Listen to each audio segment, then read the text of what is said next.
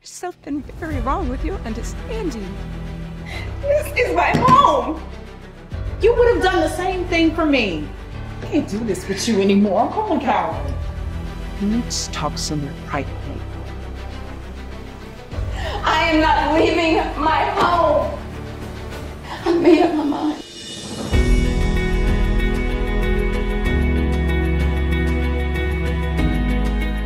Her current living situation is not safe.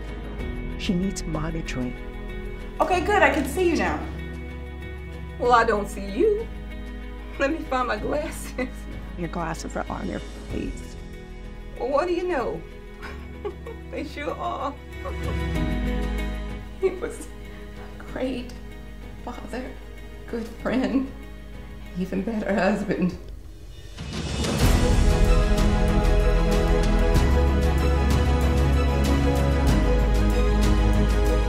Ma'am, I wanted to serve you breakfast in bed, but you popped up early. I thought you were going to join me for morning prayer.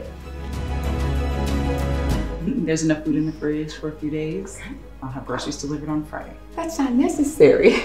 I could still cook. God may not want me here on Friday. Oh, why do you talk like that? It's not funny.